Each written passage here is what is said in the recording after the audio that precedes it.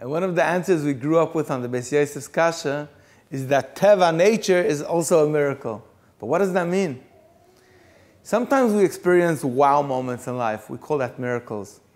So the Holy Rebbe Vurka, when you go back to those moments of wow and wonder, and then you connect it to your day-to-day living, then you transform your blah life.